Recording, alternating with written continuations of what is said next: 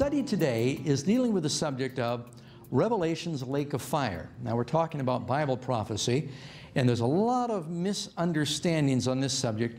Actually, what I'm going to share with you is good news. Of all the things I've presented, I know you might find this hard to imagine, but this is my favorite subject, because when I understood the truth about this subject, it did a lot to help me love God and trust Him. And you'll see why as we proceed. Lowest place on the planet is the area around the Dead Sea. It's actually about 1,312 feet below sea level. It is the basement of the planet, you might say. And it's a very interesting piece of geography. It's basically a sinkhole for all of the salts and things that come down through the whole Jordan Valley. They settle there. Matter of fact, if you go out into the water around the Dead Sea, the salt content is so high that you can float. Anybody that can't swim can float. Vespasian, the Roman emperor, had heard that one time. He wanted to test it, so he went down to the Dead Sea and they tied up a slave and threw him in. Sure enough, he bobbed to the surface. And they say, I've been to the Dead Sea, but I didn't get in the water. But I've heard it was too cold, believe it or not, that day. But I've heard that people sit out there with the newspapers and read. No recliner. I see people nodding that they've been there. Just amazing. Someone once wondered how deep it was, because it is the lowest place on earth and it's a part of a deep rift. It was formed by some kind of seismic activity, the Great Jordan Valley Rift. And so a lieutenant or Captain Lynch from the U.S. Navy went out there with some special gear and they sounded it.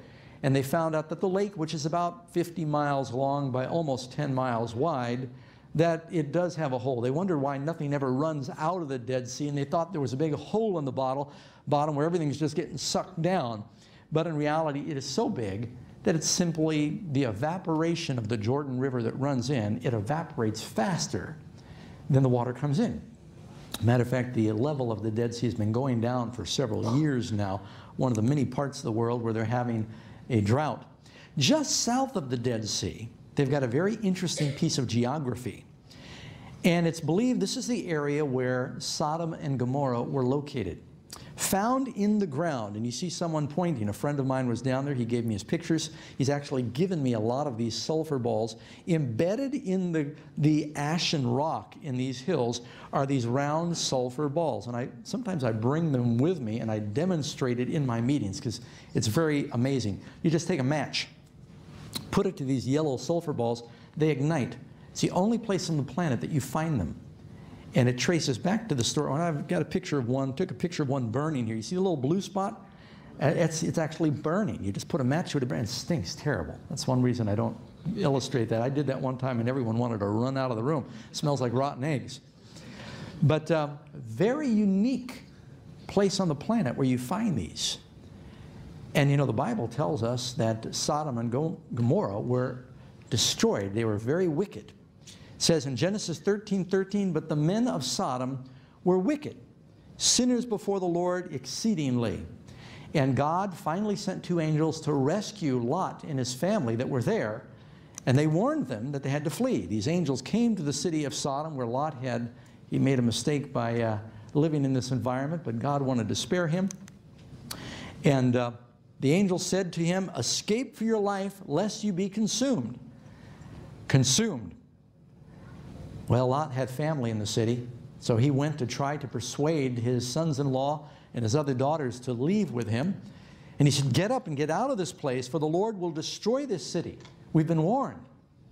But it says that they seemed to him as one that mocked unto his son-in-law. Oh, Dad, he's a religious fanatic. And so they would not listen to him. Then you read about it in Genesis 19:24.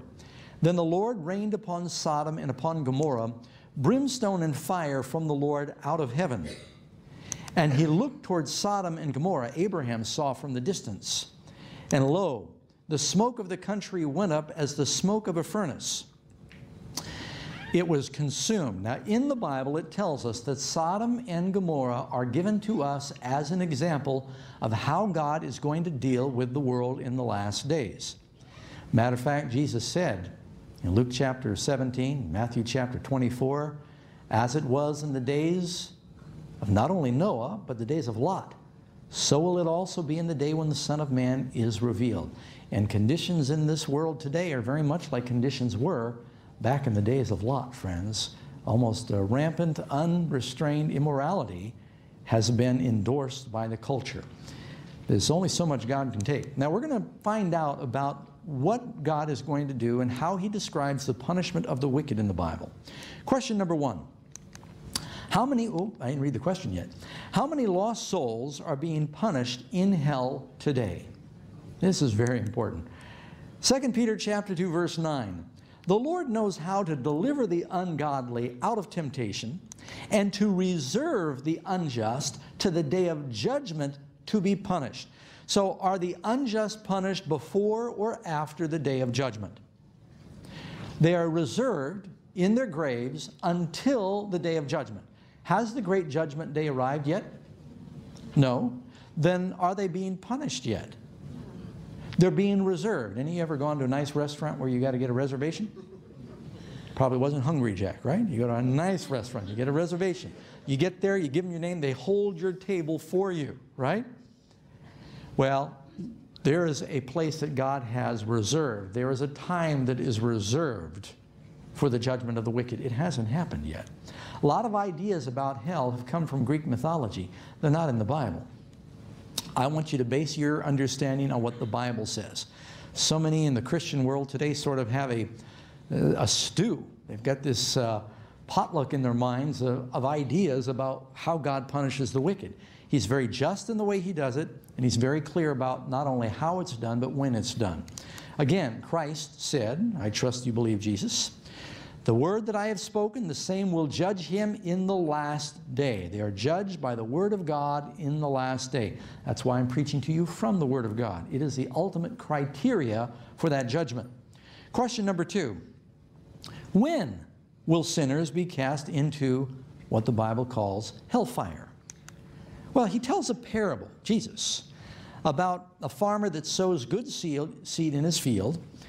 And while they were sleeping, an enemy who wanted to destroy his crop, he came and he spread tares. Tares is it's a Hebrew weed. He spread these weeds out among the good wheat. And his servants said, look, somebody sowed some tares among the wheat. Shall we go and pull up the tares? He said, no, the roots are kind of mixed up together. You'll destroy the crop if you do that. Let them grow together. The tares don't get very high. The wheat grows taller. When that harvest time comes, we'll separate the two. Notice, the separation doesn't happen until the harvest time. Jesus, describing this parable to His disciples later, made it very clear. As therefore the tares are gathered and burned in the fire, so shall it be in the end of this world. The Son of Man will send forth His... Wait a second. When? The end of the world. Got that? The Son of Man shall send His angels, and they will gather to them those who do iniquity and will cast them into a furnace of fire. When are they cast into this furnace of fire? End of the world. So how many people are burning in hell right now? We learned in our study last night on death, what are the dead doing now? Sleeping. Now, we realize we live in this dimension of time. So when a righteous or even a wicked person dies, the next thing they're aware of is either the first or the second resurrection. Talking about that more in our study tomorrow. I hope you come for that presentation on the millennium. Number 3, where are sinners who have died now? A lot of scriptures, friend. It says, the hour is coming in which all that are in the graves will hear His voice. Is coming, future tense. They'll hear His voice, all. 2 different groups. It says the wicked are reserved to the day of destruction. There is a day, they're reserved in the grave, when they'll finally be judged. And again it says, yet he will be brought to the grave and will remain in the tomb. So when a wicked person dies, where do they stay? Where do they wait? Brought to the grave, reserved, remains, waits in the tomb for that coming day of judgment. There's a resurrection for the just. There's a resurrection called the resurrection of damnation, a resurrection for the lost or the ungodly. Question number 4. What is the end result of sin? Now this is the main thing I want you to understand in this presentation. Not only are there no people burning in the lake of fire yet, But the lake of fire is not eternal. People are punished. There is hellfire. You all hear me? I believe that. Some people say, Pastor Doug doesn't believe in hellfire. Yes, I do. The Bible does not teach it burns through endless ages. What did Jesus say the penalty for sin is? Sin, when it is finished, brings forth death. And again, Christ tells us there's two choices. You know the beautiful verse, "For God so loves the world, He gave His only begotten Son, that whoever believes in Him should not perish, but have everlasting life." You all have two choices. I have two choices. Life or perish. Now what does perish mean? It means the absence of life. It means death. This idea that God tortures the objects of His creation through endless ages has come from Greek mythology. And I'll tell you, some pastors, they wax pretty eloquent as they describe it, trying to mobilize people through fear. Is fear the right reason to serve the Lord? You know, I remember reading some of the sermons, excerpts from some of the Victorian preachers as they would wax eloquent talking about hell. And they describe how these lost people were plunged by the Lord down into this molten fire and brimstone. And as they tried to swim, blistering towards the surface, choking, inhaling this molten material, that they'd come up coughing and gasping the gases, and they'd scream to the Lord, "How long?" And He'd say, "You've only just begun, you've got eternity." And He'd push them back under again, and writhing and shrieking in agony. Can you imagine that? That's what a lot of people believe. Now I want to appeal to your good sense of reason. Would you do that to your dog? If you had a bad dog, disobedient dog, rebellious dog, and you finally said, I'm going to kill that dog, would you keep on killing him? No. No, I mean, I remember when I lived up in the mountains one day, my cat, I had a cat that he kind of would bring home some of the local critters. And for all different sizes. He was quite a hunter. He'd bring home big old squirrels and like to eat them on my sleeping bag. One day I was cooking dinner and he had caught a mouse. But you know, cats are a little bit sadistic. They don't just like kill their prey. They like to play with their food while it's alive. And so this kangaroo rat, cute little thing, long fluffy tail, and he kind of hopped around. And he brought this rat, I guess he wanted to show me. He dropped it down while I'm cooking. I have a fire going, I'm cooking my dinner. And he's batting the thing around. It would run, he'd pounce on it, he'd bat it, and it was dazed, and it would make another run for its escape. And you know what it did. In its hopping to run away, it hopped not into my food, but into the fire. And listen to your reaction. Oh, a poor mouse, rat, poor little rat. It was terrible though, you know, I couldn't do anything. It jumped in there and it writhed and shrieked, and it only took a few moments and it died. But you know what, to me, it seemed like an eternity just watching that poor thing suffer like that for a few moments in the fire. Am I more loving than God? Am I more loving with a rat than God is towards creatures made in His image?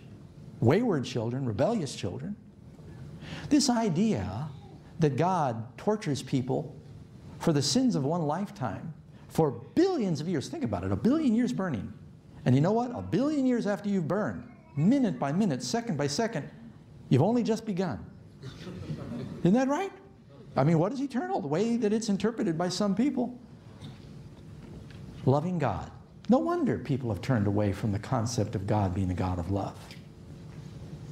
A lot of great people, intelligent people, have been turned off. I didn't understand this subject, and I didn't like God very much. When I went to Catholic school and they talked to me about the ever-burning hell, and I even visited some Baptist churches. My dad was a Baptist before he turned away from the Lord. And again, fire and brimstone, ever-burning hell. And it was just fear. It was all fear. And I thought that God was a sadist. When I learned what the Bible really teaches on this subject, wow, it was liberating to me. By the way, I don't know if you surf the internet at all. You might jot down helltruth.com. Two simple words, helltruth.com. A lot of good information on this subject there. All you got to do is remember that. You just type in Hell Truth in Google or Yahoo, you'll find it. A lot of Bible resources there. The penalty for sin is what? It's death. The wages for sin is death, Romans 6:23, but the gift of God is eternal life. First lie the devil told Eve is you'll not really die. You're immortal. You'll live forever in heaven or you'll live forever in hell. It's a lie of the devil. Eternal life is given to those that believe. And yet the devil says, no, you got eternal life. It's just where? And how many, you've probably heard some people portray hell as a party. Yeah, it's sort of kind of like a rock and roll party. Heaven's boring. You're just up there playing harps. It's going to be more exciting than hell. I've heard all kinds of distorted ideas about this. That's why you better get your information from the Bible. There is a lake of fire, and there is a punishment, but it's not what most people think. A few more verses. He said, lest God said Adam was evicted from the Garden of Eden, lest he reach forth with his hand and take of the tree of life and eat and live forever. God said he was kicked out of the garden so he would not be an immortal sinner. Sinners do not get immortality, body or soul. I'm going to give you more verses that make it very plain. What was the penalty for sin? Death. Penalty for sin is what? Death. How many of you believe Jesus took our penalty? If the penalty for sin is burning forever and ever in a lake of fire, then did Jesus burn forever and ever? No, the penalty for sin is death. If the penalty for sin is burning forever and ever, then he didn't pay your penalty. But he did pay the full price because the penalty is death. Does that make sense? See why it's important to understand this? Just the whole judicial understanding of salvation hinges on this question. Number 5, what will happen to the wicked in hellfire? We want to understand this. For yet a little while, and the wicked shall not be. Not be. It's just not in existence anymore. Psalm 37, verse 10. The wicked will perish. Into smoke they will consume away. Look at how plain this language is. Malachi chapter 4, verse 1 and verse 3. Behold, the day is coming that will burn as an oven, and all that do wickedly, all the proud, shall be stubble. You know what stubble is? When you harvest a field of rice or corn, all that's left after you've cut down that which is good is the stubble, little stalk sticking up in the roots. Not only does it say the stubbles burn up, it says the day that comes will burn them up. Root and branch is burn up. Look at the language. Consume, perish, destroy, burnt up, be no more. What definition will you accept if you don't accept terms like that? I mean, how much more clear can God make it? It says you'll tread down the wicked for their ashes under the soles of your feet. They're burnt up so there's nothing left but ashes.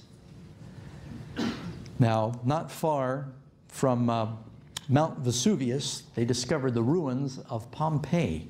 You've probably heard about this ancient Roman city. It was something like the Las Vegas of the Roman Empire. And I've actually been there.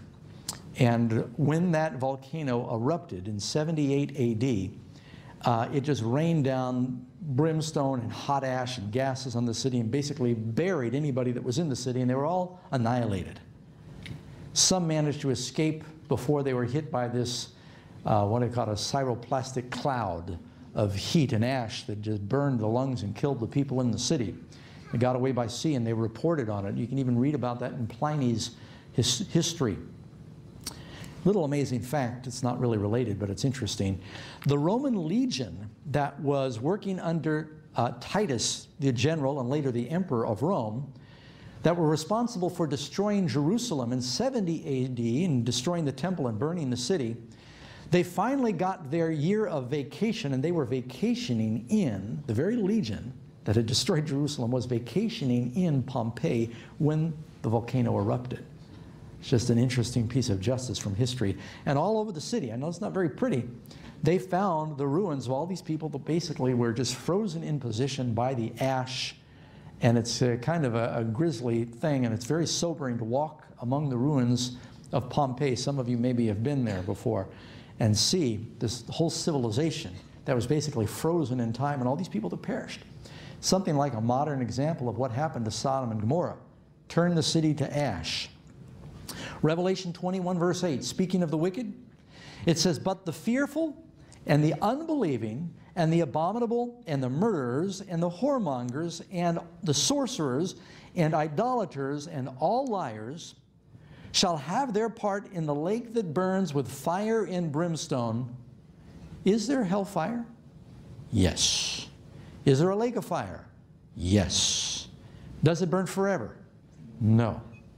Do the wicked go to that lake of fire? Yes. Where is that lake of fire going to be? Is it, you know, people die and you go down to a cavern down there. There's, you know, we know that there's molten fire. Even back in Bible times when they saw volcanoes erupting molten lava, they believed that down under there was fire, and they said that was the headquarters of the devil. I remember reading one of these crazy supermarket magazines. You know, they have some of these really ridiculous titles on them. And I didn't buy it, but you probably read them too if you're checking out in the market and you see it there. And it said, "Russian well drillers go too deep and they reach hell, demons begin to escape." Something like that. It was worded better than that. It was very interesting. So where is hell going to burn? Is it down yonder somewhere? Or is it going to be right here in Sydney? It's going to be on the surface of the earth. That's where the lake of fire is. I'm getting ahead of myself now. It says, which is the second death? Now, people will die the first death when they just get old and die, or get sick and die, or have an accident and die.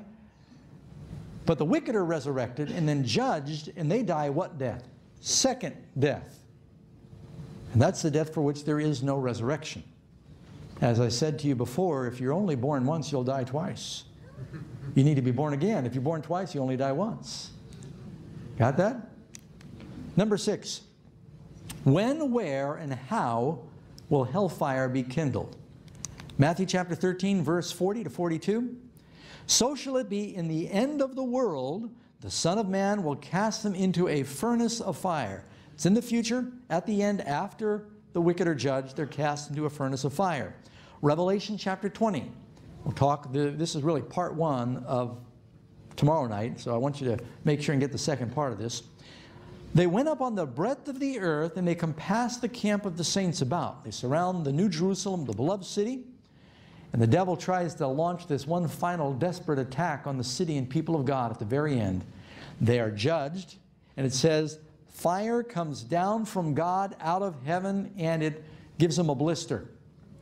Is that what it says? It devours them. Do you know what devour means?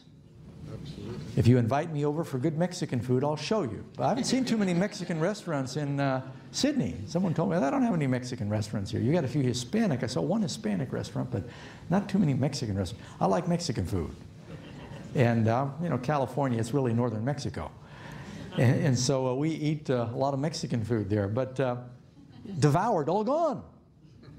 That's what it means when I have Mexican food. It's all gone. It says, and the righteous shall be recompensed in the earth, much more the wicked and the sinner. So the righteous inherit an earth made new. The wicked and the sinner are recompensed or rewarded in the earth too. This lake of fire is right here on the surface of the earth. Devil doesn't have headquarters down underneath somewhere. Number 7, how big and how hot will be this hellfire? It says here in 2 Peter chapter 3, verse 10, the day of the Lord will come as a thief in the night, in which the heavens will pass away with a great noise, and the elements will melt with fervent heat, and the earth and the works that are in it will be burned up. You know, back when the atomic weapons were released on Hiroshima and Nagasaki, they found out that even rocks will burn. This whole world is going to be purified. Fire is not only a bad thing, fire can be a good thing. Fire can burn and destroy, and fire also sterilizes. Fire is a purging agent. It purifies. That's why the Lord brought the children of Israel out into a desert to kind of clean them up. He had to bring me out into a desert too when I found the Lord. You learn things out there in the desert. It's very hot. Things get sterilized out there. And you've probably seen in your country, I know you experienced some record-breaking fires in Northern California. This is a photograph of some fires that we had up here.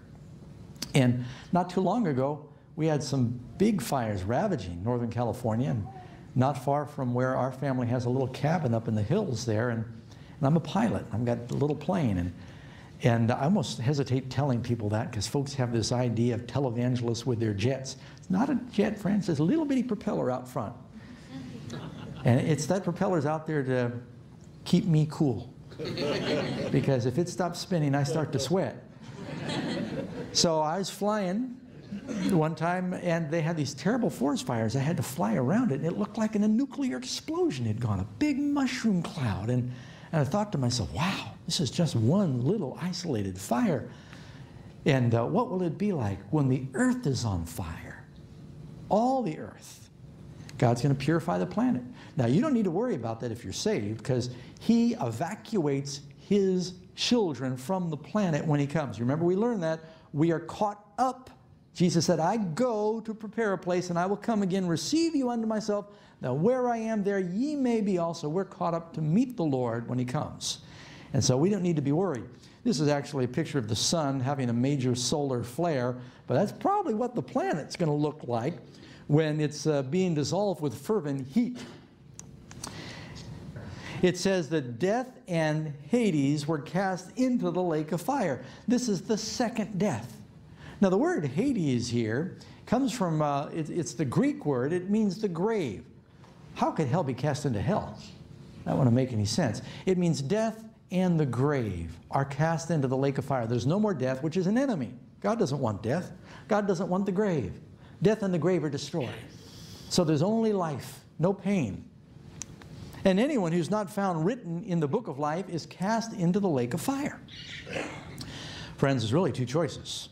New bodies, everlasting life, and by the way, you've also got two choices. Either Jesus takes your sin and you accept His sacrifice in your behalf and you live a new life and get a new heart, or you then will be judged for your sin.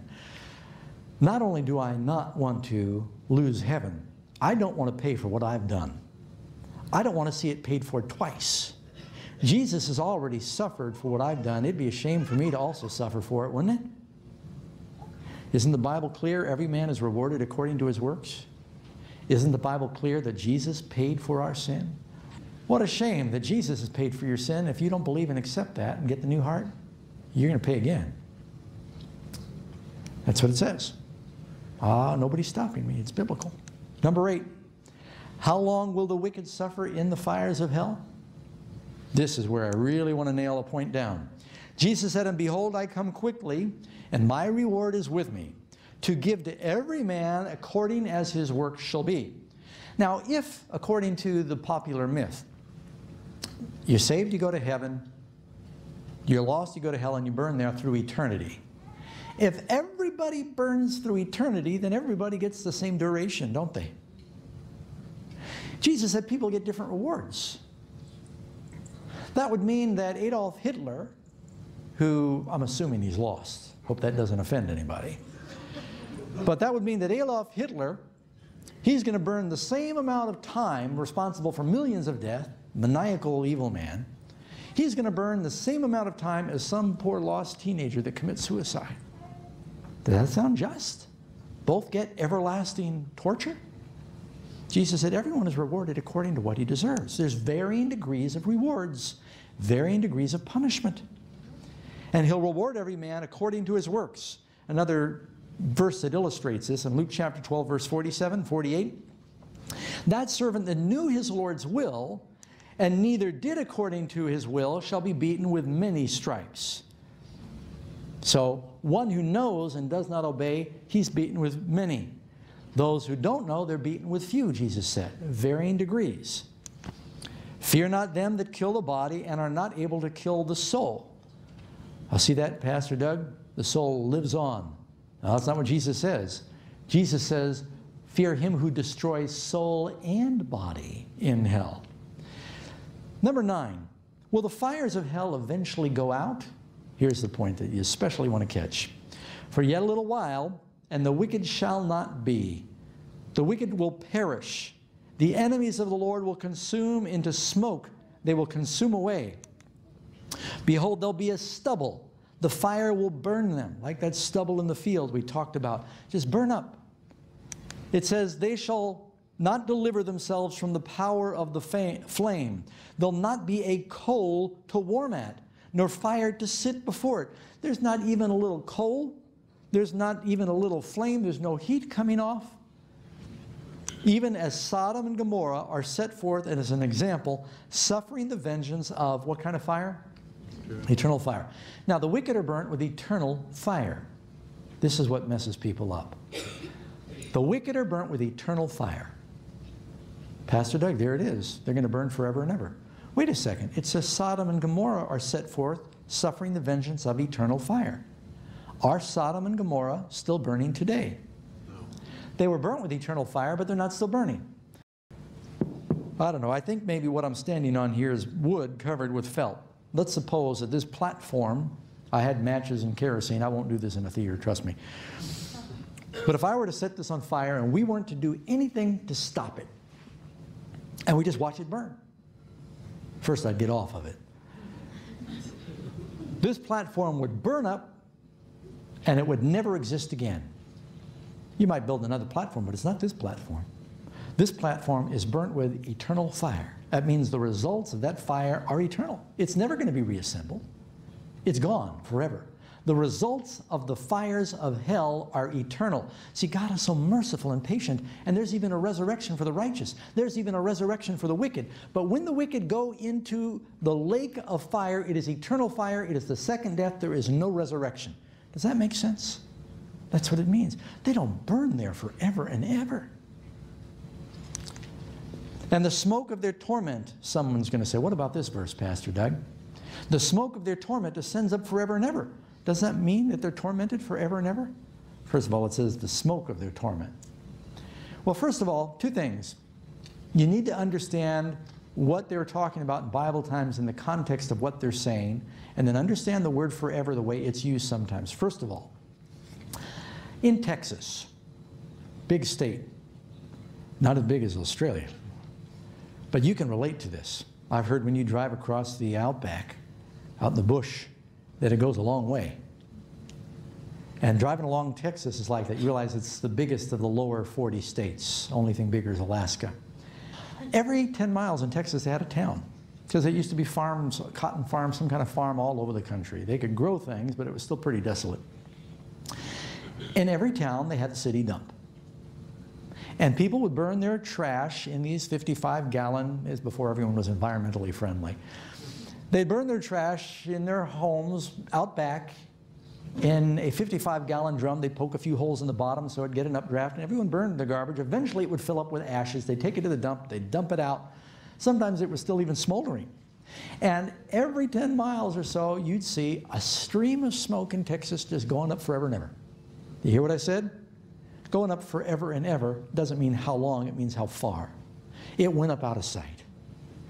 Like that forest fire I described, mushroom cloud went up into the stratosphere because the heat was so intense. So when it's talking about the smoke of their torment ascends up forever and ever, you see what I'm talking about? Also, look at the way the word forever is used sometimes in the Bible. We talked about Jonah in our Bible questions tonight. Jonah, while in the belly of the great fish, chapter 2, verse 6, he prays. And he says, the earth with her bars was about me forever. He says, I was imprisoned in this fish. It was like Hades down here. It's kind of compared to death. How long was Jonah in the fish? And Jonah was in the belly of the great fish 3 days and 3 nights. Probably seemed like forever. Can you imagine 3 days and 3 nights in that? Oh man, smelled bad, felt bad, looked bad. Little bioluminescent fish flashing. This is a jellyfish and things in there. 3 days and 3 nights. Well, I would probably say it was forever. Have you ever had to, get a tooth worked on and didn't have proper anesthetic? How long does it last? Oh, it took forever. Feels like that. So the word is used that way. Let me prove it. I'll give you 3 verses in the Bible. I want you to go by the Bible. When a servant decided that he loved his master, even though he was allowed to go free, but he said, I want to stay with my master. They went through a ritual, and it says he will serve him forever. What did forever mean? Oh, until he died. Rest of his life. Till he died. When Hannah brought her son Samuel to the temple, This is 1 Samuel chapter 1, verse 22. She said, I'm leaving him here to be a priest, to serve before the Lord forever. Is he still there today? No, he's dead and buried. It meant until he dies. Again, 1 Samuel 1:28, she said he would stay there as long as he lives. So the word forever was used, and later she clarifies it means as long as he lives. So the wicked are punished varying degrees of time based on maybe different intensity, maybe different degrees of time, based on what they know, based on what their judgment is, what their sins are. How many of you agree? There are varying degrees of good and evil. All sin is fatal, but there are varying degrees of sin. Jesus is clear. Matter of fact, when David sinned with Bathsheba, it's referred to as a great sin. There, you know, everyone makes mistakes, and there are varying degrees of sin. I'm not going to belabor that. I think you agree with me. So forever and ever in the Bible, it's an expression that means until the end of the age. It means from eon. You ever heard the Greek word that's used there is the word eon. You ever heard someone say, I haven't seen them in eons? That's the same word that's used. It just means a long time.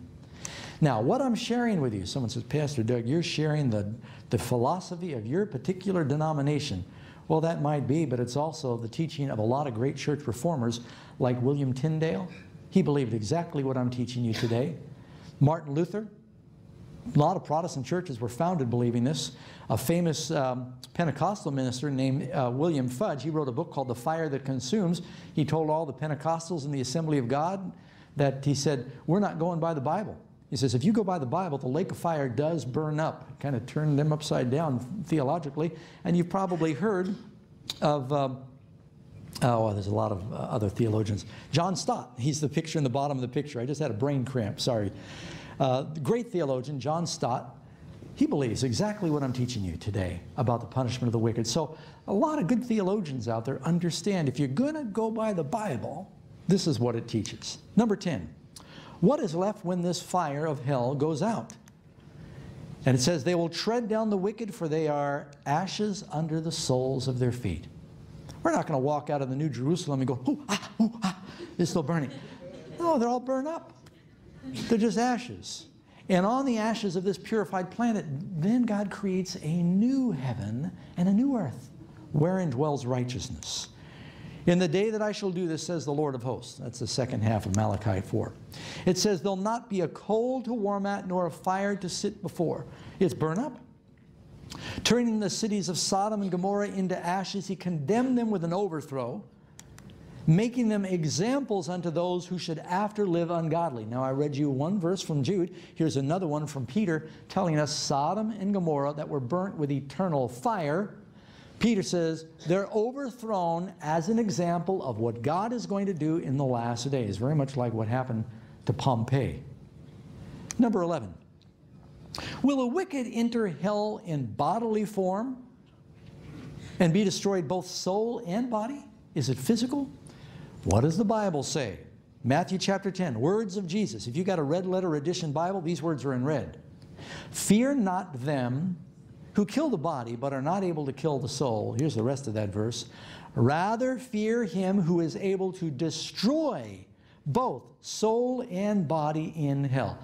I want that to sink in. I want to read it one more time. Words of Jesus. What's going to happen in hell? Destroy soul and body. If that's clear, say amen. Just humor me. I mean, I can't understand it. Well, someone says, yeah, well, the body's burned up. Body goes to ashes, but the soul burns forever. Jesus said, destroy the soul and body in the hell, in the judgment. It's future. And they're annihilated there. If your eye offends thee, pluck it out.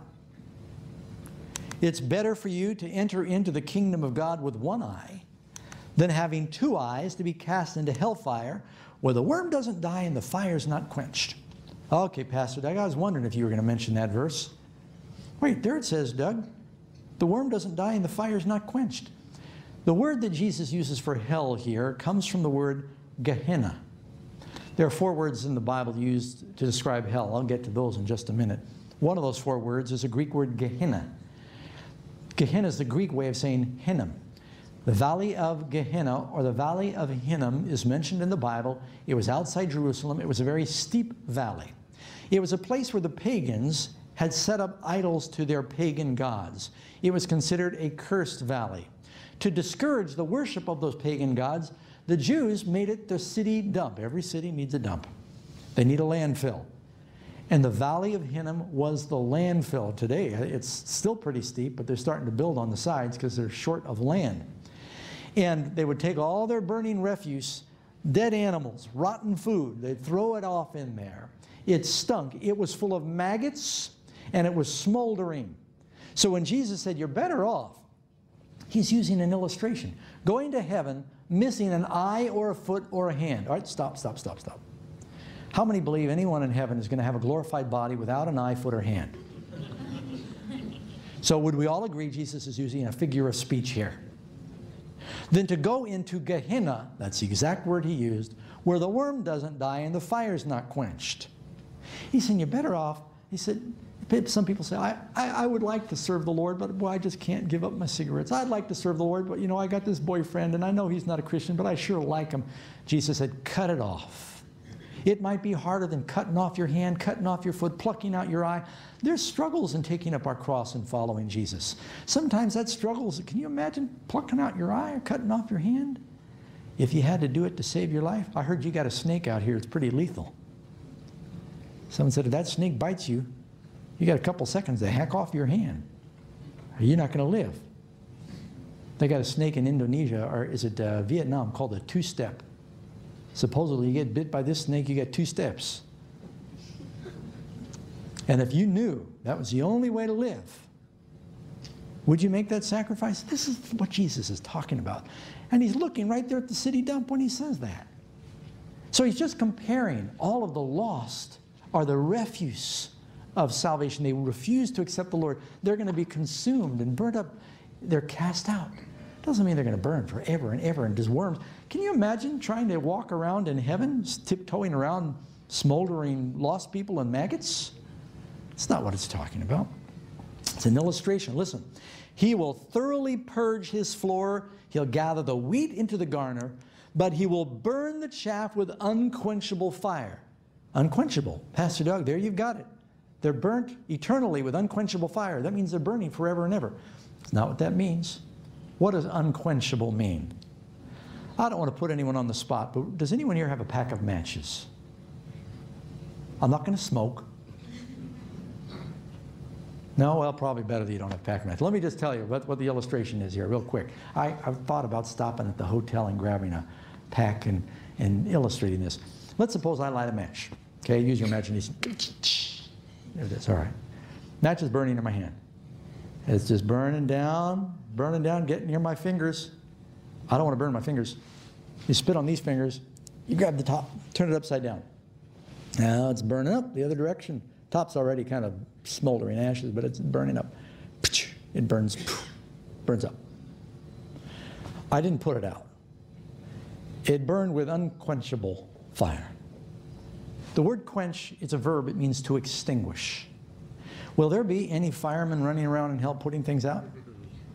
No, that's all it's talking about. The fire can't be put out. Now let me prove what I just said to you biblically. You say, Pastor Doug, you say these things. It's in the Bible. Jeremiah chapter 17, verse 27. Prophecy about the destruction of Jerusalem. But if you will not hearken unto me to hallow the Sabbath day, and not to bring a burden, even entering into the gates of Jerusalem on the Sabbath day, then I will kindle a fire in the gates thereof, and it shall devour the palaces of Jerusalem, and it shall not be quenched. Well, they did not repent. They continued to disobey the Lord. Nebuchadnezzar came. He burnt the city. He burnt the gates with unquenchable fire. There was nobody throwing water, no fire brigade putting out the fires of Jerusalem. It was burnt with a fire that could not be extinguished. So when the Bible says the wicked are burnt with unquenchable fire, it means there are no firemen running around in hell putting out the wicked. It's unquenchable. It's going to burn them with an eternal fire. You understand the language? What it's saying? Bible example there helps to illustrate that. It says, Christ will declare to the wicked, it's more profitable for you that one of your members should perish than your whole body should be cast into hell. And that's what's going to happen. The whole body, spirit, soul is cast into hell. He said, rather fear him who's able to destroy soul and body in hell. The soul that sins, it will die. How many verses do you need? By the way, there's a lot more in your lesson that we're giving tonight. Number 12. Will the devil be in charge of hellfire? Oh, do you think you can trust him? Make sure everybody gets fair shake? And people have these pictures of the devil. He's got his pitchfork. Make sure that, all the sinners cook evenly. Is the devil in charge of hell, or is he going there? It says, and the devil that deceived them was cast into the lake of fire and brimstone. And again, speaking about the fate of Lucifer, I will bring thee to ashes upon the earth in the sight of them that behold thee. He is going to be devoured. Never shalt thou be any more. Now, if anybody deserves to burn forever, who is it? I mean, of all the people tempted around the world, and the one who tempted even the evil angels to rebel, it originates with this arch-fiend called the devil. If anybody, he's worse than Hitler. If anybody deserves to burn forever, it would be him. But it says, I'll bring you to ashes. Now, he burns day and night until he's all gone. We don't know how long that's going to be, but he's going to suffer the most. But even he, the Bible says, never shalt thou be. God's not going to immortalize the devil. The Lord does not have a torture chamber off there in the cosmos somewhere while you and I go on through eternity enjoying bliss. It's going to be this place where people are being tortured. Whoever's not found written in the book of life is cast into the lake of fire. Does the word hell as used in the Bible always refer to a place of punishment? No, and this is where people get mixed up. A lot of times when you read the word hell, I sometimes even feel guilty saying that because I don't want you to think I'm cursing. Some people use the word that way, but it's in the Bible. It's being used typically as the grave. In the Old Testament, the word Sheol is translated hell. It typically just means the grave. It even says King David went to Sheol. 31 times you'll find it just means the grave. In the New Testament, you'll find 10 times the word Hades is translated the grave. Or the word Hades comes out, sometimes hell, but it just means the grave. Gehenna, 12 times, meaning a place of burning. Tartarus is only used 1 time, and it means a place of darkness. So you find the word 54 times in the Bible, hell. Number 14, what is God's real purpose in hellfire? He's getting even with these rebellious children, so he's going to torture them through eternity. Is that his purpose? No, sorry, I'm being sarcastic. Depart from me, ye cursed, into everlasting fire prepared for the devil and his angels. God doesn't want anybody there. He is going to destroy Satan and his minions there, but those who choose to follow the devil instead of Jesus, they share in that fate. He's rewarding the devil and his angels, but if we choose to follow them instead of Jesus, we'll share in that reward. And they go up on the breadth of the earth, and they compass about the camp of the saints, and fire comes down from God out of heaven and devours them. There you have it again. Number 15. Isn't the work of destroying sinners foreign to God's nature? Does the Lord want to take life or give life? Does the Lord like to curse or does he like to bless? Does the Lord like to see suffering? Or did Jesus suffer to take our suffering? This whole idea that God is a sadist is so opposite. It's exactly what the devil wants people to think. The devil wants people to believe this misconception about God because in their heart of hearts they say, how can I ever really love him? If God is going to torture, suppose you've got a loved one that's lost and you're in heaven and someone that you dearly loved, parent, spouse, child, and they didn't make it. Let's be honest, not everyone's going to make it. How could you ever feel love for God if you knew somewhere out there was a place where he was torturing the ones you loved in this life? Unless God is going to totally make us so that we just don't even think straight and are totally unaware and oblivious. But he's going to demonstrate his love in that he's even going to put the wicked out of their misery because sinners are not happy. The way that God deals with the wicked is actually an act of love. You had a horse race a little while ago here. What do they sometimes do at horse races when a horse breaks its leg? Right there on the racetrack. I don't know if they do it here. They still do it in the States, even with all their compassion. They figured it is the most compassionate thing to do because the horse can't stand up again, especially after a certain age. I understand if they're under 2, they might actually be able to splint them and heal them so they can breed again, but they'll never race again. Is that an act of cruelty, or is it an act of mercy? Mercy. The Lord is not willing that any should perish. He's brought you here because He doesn't want you to perish. He's pleading with your heart through the Holy Spirit. And I know even after these meetings are over, God speaks to you through the day. He's calling you to make a complete surrender. He's not willing that any should perish, but that all should come to repentance and accept Him and surrender to Him and serve Him. And you'll find peace, you find joy. He wants you to live, not die. Speaking of the destruction of the wicked, it says, the Lord shall be wroth that He might do His work, His strange work. It's strange to His nature. And bring to pass His act, His strange act. This is strange for God. It's not normal for Him. It repulses Him, but He has to do it.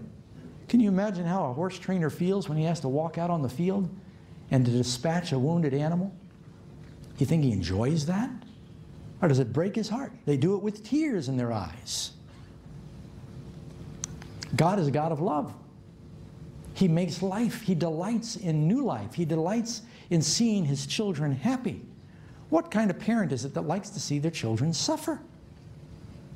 And if you have to punish your children, do you enjoy it? Something wrong with you if you do. That'll no doubt turn into abuse.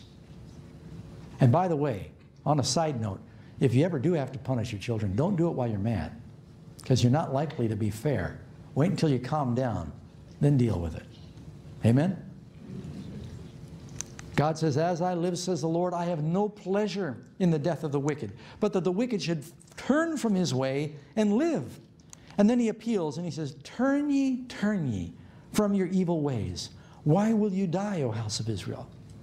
Again, the Son of Man has come not to destroy men's lives, but to save them.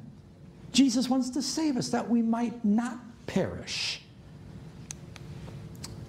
Someone might ask this question, shall mortal man be more just than God? When you think about some of these convoluted ideas that people have about the destruction and the punishment of the wicked, the idea that the Lord's going to burn people through all eternity for the sins of one brief lifetime. And if we wouldn't do that to our children, and we wouldn't do that to our dog or even a kangaroo rat, and yet people believe that God's going to do it to His rebellious children, forever and ever He's going to torture them? No. Are you more just than God? That's what Job is asking. Of course not. Number 16. What are God's post-hell plans for the earth and His people? What is God going to do? Nevertheless, we, according to His promise, look for a new heavens and a new earth wherein dwells righteousness. And God says, behold, I will wipe away all tears from their eyes. Now get this, friends. There shall be no more death. Get this. Neither sorrow nor crying, neither shall there be any more pain. There shall be no more sorrow, no more pain, no more crying. If God has a torture chamber out there in the universe or down yonder somewhere in the earth where people are tortured and they're burning and writhing and screaming and crying and sorrowful, how can this verse be true? God is making a universe where there's no more sin, no more sinners, no more pain, no more suffering. All things are made new. If sinners are immortalized, those verses aren't true. You see what I'm saying? If the penalty for sin is everlasting torture, then Jesus didn't pay your penalty. This is a very important teaching, friends, because not only does it liberate us in that we realize that God is just and God is fair, it helps us recognize that God is a God of love and that you can trust Him, that we're going to enter a universe where all things are made new. Yes, there is punishment for sin. There's only two choices that we have, life and death. I don't want to suffer my sins, friends. I don't want to experience in the lake of fire what I've done. I am so thankful that Jesus experienced that on the cross for me. And He experienced everything you've ever done wrong or you even may do wrong. Christ suffered for the sins of the whole world on the cross. And you might say, how can one man? He wasn't just a man. God became a man. And that's why it required God, because only God could suffer for the whole race. He suffered as no one could suffer. And you know what made him suffer the most? He experienced separation from his Father. He experienced that eternal separation that the lost will feel.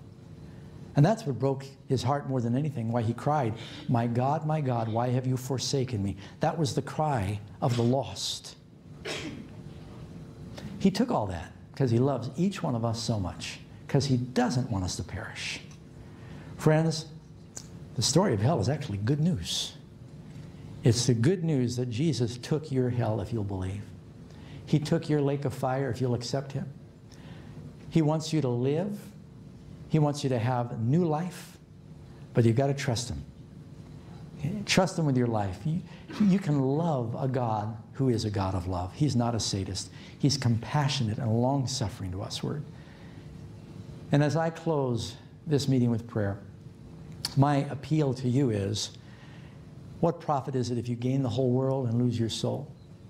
You're better off going to heaven, if it were even possible, missing a hand, a foot, an eye, rather than having your whole body cast into the lake of fire. Is there any sin in this life that's worth more to you than Jesus? Any sin that's more precious to you than everlasting life? Don't be fooled, friends. We serve a good God. It's infinitely better to follow Jesus. Do you believe that? Then let's ask him again. Could you bow your heads with me? Loving Lord, oh, it is so good that we can address you with this liberated concept, knowing that you are a God of love and that you are going to create a universe where there is no more pain, no more sorrow, no more crying. All things are new. We understand, Lord, the wicked will be destroyed. They'll perish. They'll consume. It's a second death, into smoke, into ashes. Never will they be anymore. Your language is clear, Lord, that we have two choices, life and death. It's been that way from the beginning. It's still that way today. And Jesus came so that he could take our death that we deserve and give us the life that he deserves. Lord, that's a lot of love. We can't even comprehend it. But it's my prayer that everybody here, those who may be watching or listening, will all make a decision right now to accept and to choose you, to accept that love. Bless each person, Lord, in their hearts and mind. We know there's a lot going on in their lives, and I believe that you want them to hear these truths. I pray you'll bring them back again, even bring others, Lord. And ultimately, we're asking you, prepare us for what's coming upon the world. Help us to serve you in the time that remains and be ready when Jesus comes. We ask in his blessed name. Amen.